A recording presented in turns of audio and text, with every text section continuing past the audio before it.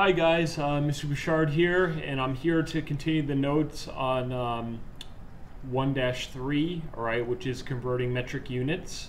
All right, it's the second part of the metric measurement notes. All right, so we're going to continue on with the PowerPoint where we left off. All right, let me just move myself out of the way here. Okay. All right, so anyway, what we're going to be doing today is converting metric units. All right, between centi, milli, etc. All right, you guys know. So we're going to start out with what's called the ladder. All right, and this is an easy way to try to figure out how many places to move the decimal point. All right, so we're going to look at how many decimal places to move. So the first one is going to be kilo, hecta, or hecto, sorry, deca, and then basic unit. You're going to have gram, liter, and meter. All right, so they're all going to fall under basic unit. And then you go down the list, then it's deci, centi, and then finally milli. All right, and then you're going to say, how do I use this? Okay, so this is a pretty simple concept. I'm going to start out with a really basic one.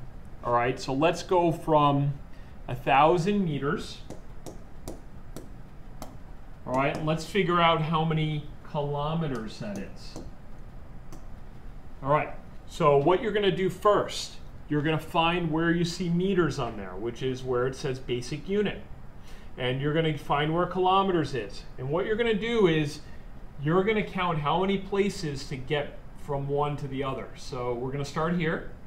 And we go up 1 stair, 2 stairs, 3 stairs. And we move to the left. We're going to do the same thing with the decimal point. So if we have 1,000, the decimal point is here. So we're just going to slide it 1, 2, 3 places to the left. And the answer is 1.0 kilometers. Okay? So 1,000 meters is equal to 1 kilometer. Okay. All right, another example. Let's do 350 centimeters is equal to how many meters? Okay, so once again, find your prefix, right? So in this case, it's centi.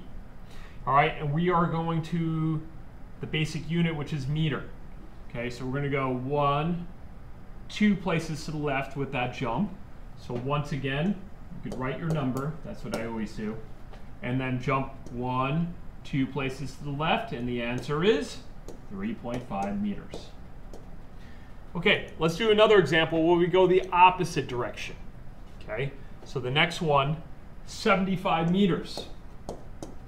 And I am going to convert to centimeters. Sorry, I just want to box this out of the way. Okay, so same thing. Find meters, which is right here in the middle. And I want to go to centimeters. Okay, I'm going to go down the stairwell this time. So 1, 2 places to the right with the decimal. So you're going to do the same thing here. Write your number. Start with the decimal at the end of the number. 1, 2 places. And if there's nothing in the jumps, you have to add zeros. So the answer for this one is 7,500 centimeters. So 75 meters is equal to 7,500 centimeters, right? So that's how you do that. All right, and just one more example. All right, and I think I did this in your handout the other day on metric measurements. But say I had 45 centimeters, and I want to go to millimeters. All right, so this is a real simple one. It's just one jump to the right. So that's equal to 450 millimeters because you're moving once to the right, adding the 0. All right, so hopefully you guys get that. We're going to do some examples in class, and hopefully you can get that down.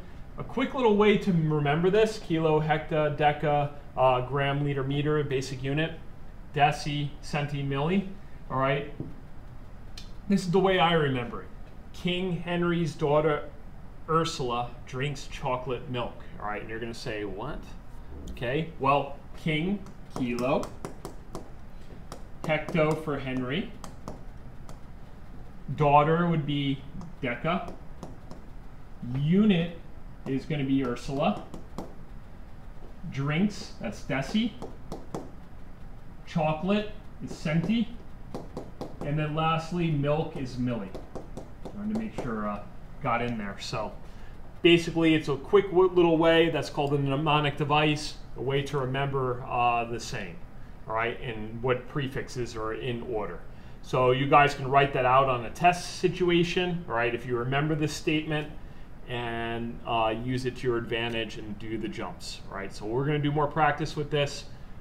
Thank you guys for tuning in, and hopefully this becomes clear as we practice it.